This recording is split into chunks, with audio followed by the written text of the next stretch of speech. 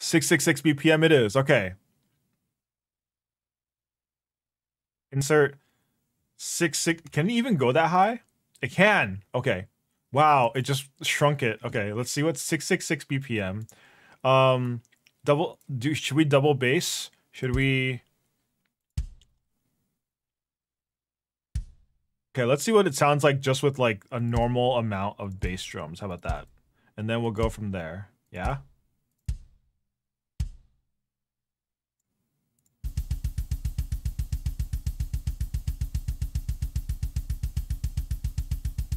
Okay, so this is quarter notes.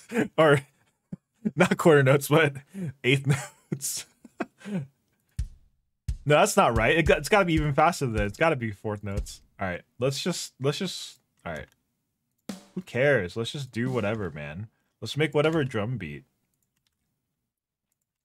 And then let's just do all snares too. It'll just be all snares. Actually, here, I got a good idea. Why don't we double up the snares? This cannot sound bad. This absolutely could only sound good. Right? Where it's literally just that. Okay, let's go.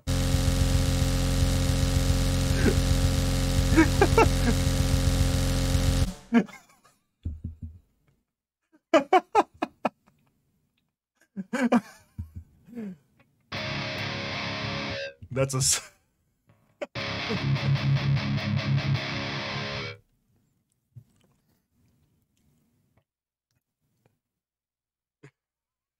Okay, let's back off the snares a little bit.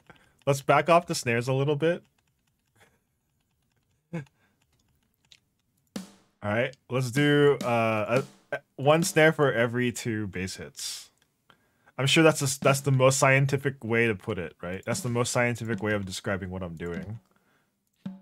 One's a 16th and the other the 32nd, I guess.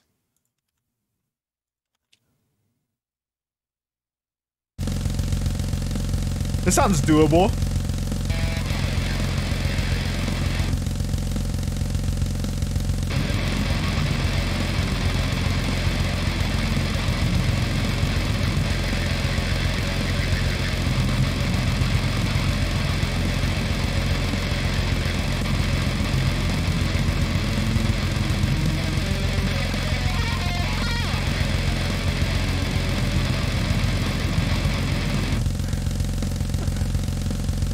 Drum machine at 666 BPM.